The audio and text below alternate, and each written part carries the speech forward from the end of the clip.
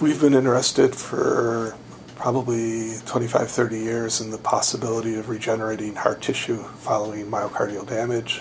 This could either be in children who have congenital heart defects, could be in either children or adults who have cardiotoxicity from chemotherapy or from viral myocarditis, or in older adults who are suffering from heart disease and have myocardial infarction.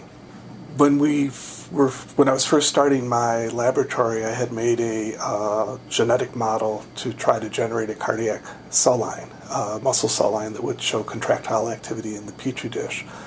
And we took a fairly naive approach to try to accomplish that, and it worked.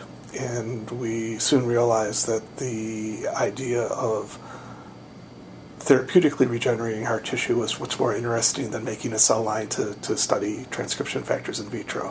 Through fairly naive mouse model approaches, we've identified a couple of pathways which, when expressed in the myocardium of transgenic mice, will show regenerative growth post-injury. With a injury where we actually cause an ischemic region of the myocardium by tying off a coronary artery, within 180 days post-injury, we'll get about 95% functional recovery.